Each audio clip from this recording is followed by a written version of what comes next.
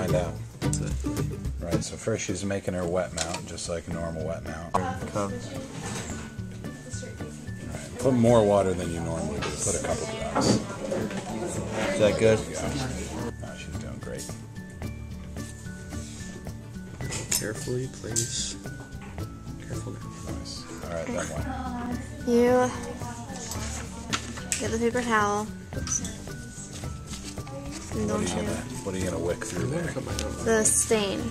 Then you put Is iodine bad to get on this? a drop or two. Right there on the side of the covers. You put the covers. So put this over here. This like drop right here. Yep, put it right out the corner. It's alright, put it right next to it. There you go. You get that paper towel on there. Just like that. Keep dropping the iodine so it pulls it through. There you go. See how I pulled it right in? Yep. And then see how your paper towel is starting to turn?